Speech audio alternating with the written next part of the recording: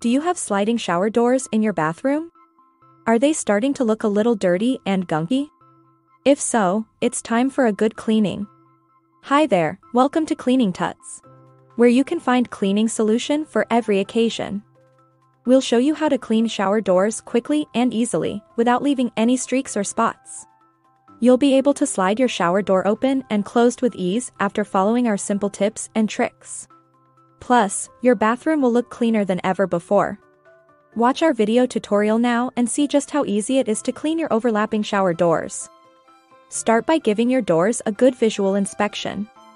Look for any dirt, soap scum or mineral deposits that may be building up on the doors or tracks. Once you've identified the areas that need to be cleaned, begin by removing any soap scum or dirt buildup from the door tracks with a putty knife. Make a solution of warm water and mild dish soap.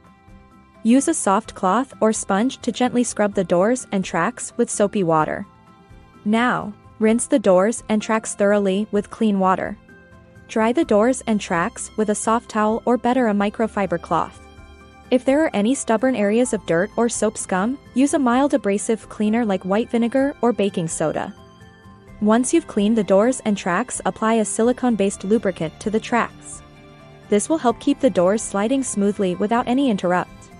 Finally, give the doors a once-over with a clean dry cloth to remove any residual cleaner. We recommend that you make a bottle of strong residue removal liquid. Spraying with the solution every now and then will prevent dirt or grime from accommodating. And we all know prevention is better than cure. Cleaning your shower doors once in a while will help prevent soap scum and mildew buildup and keep your doors looking clean and shiny. A clean environment in your shower can calm your mind and help you to be healthy.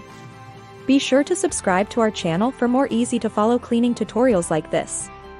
Until next time.